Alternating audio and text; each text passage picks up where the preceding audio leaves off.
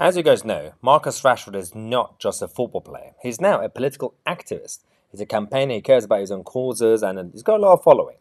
There's a problem here, because as Sky Sports News said recently, that Rashford's use of social media will be added to the GCSE Media Studies curriculum. Because Marcus Rashford himself constantly comes out and says that I'm just a one-man band, I'm just doing my own thing, these are my thoughts, I tweet, I go out there, I start campaigns, there's no team around me, there's no one behind me telling me what to do.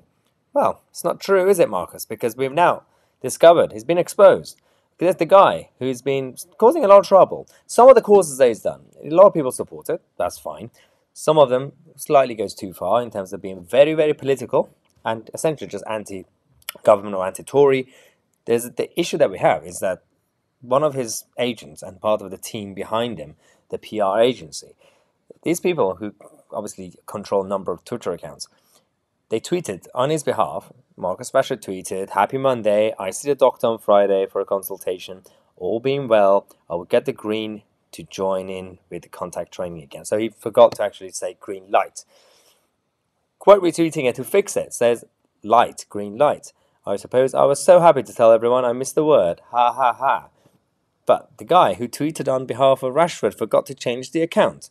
So he actually tweeted on his using his own account. Then he fixed it, obviously. They deleted the account and said that, I'm going to use Rashford's name. Not only that, the Twitter account is completely gone now. The agency are now in hiding because they don't want to be exposed. Why? What is the issue here? We've already had a lot of celebrities and sports personalities who do a lot of campaigns and causes using some sort of PR agency or campaigners. I mean, you could have a view on whether celebrities should even get involved with politics, but it's free society, it's democracy, just let them do whatever they want. If you don't want to, just ignore them. But they usually say, there is a team behind me. They usually say that, well, this is what we believe in. Marcus Rashford has been completely lying to people and his own supporters and kids. A lot of kids who now look up to him believe that these are his words, believe that Rashford has his own views and tweets everything that he says is actually just Marcus Rashford. Well, it's not really true. We already know, because this was exposed quite recently about one of the agencies and these companies that work behind the scenes for these celebrities and personalities.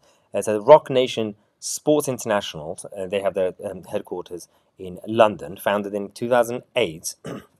Now, they've been in the entertainment industry and other areas, working with athletes, TV shows, films, music labels. They run these accounts. They also, of course, been behind the BLM protests, and they've been advocating for certain very, very hard left ideas and values. They're not completely neutral. All the causes they've been supporting, like many others in that industry, have been very, very left-wing. And they want you to believe that these harmless, ordinary, very, very rich celebrities, when they come out to talk about a cause, it's not political. They just want to feed the children. They don't care about socialism. The people behind them are definitely not using people like Rashford as puppets, as their mouthpieces to actually just do what they want to do and talk about what they want to talk about. It's a lie. Do not fall into the same trap. This story that came out about Rashford's use of social media being added to the curriculum, that's a bit too far now. Because you're now going to be using, just like how the media agencies use Rashford, people like Rashford, as a puppet to be the anchor of their socialist values. Now we're going to have schools and the education system using Rashford as a puppet to brainwash kids further. This is a problem, and it definitely has to stop now. Now, as most of you know, I am still in Croatia. I'll be back very soon, and next week, well, actually, towards the end of the week, until Wednesday, we're going to cover the party conferences, and we're going to go to Tory conference, and I'm going to be very tough. I'm going to interview a lot of Tory politicians and activists, but also this weekend we're going to have a special interview, the author of A State of Fear. But definitely check out the link in the description if you want to watch the interview, but also the coverage of Tory party conference next week. Then go to mytousi.co.uk. You could support the channel by either becoming a member. There you could either do it monthly or do an annual one-off payment, or you can use the PayPal link in the description and join the independent media movement against the complacency of the mainstream media.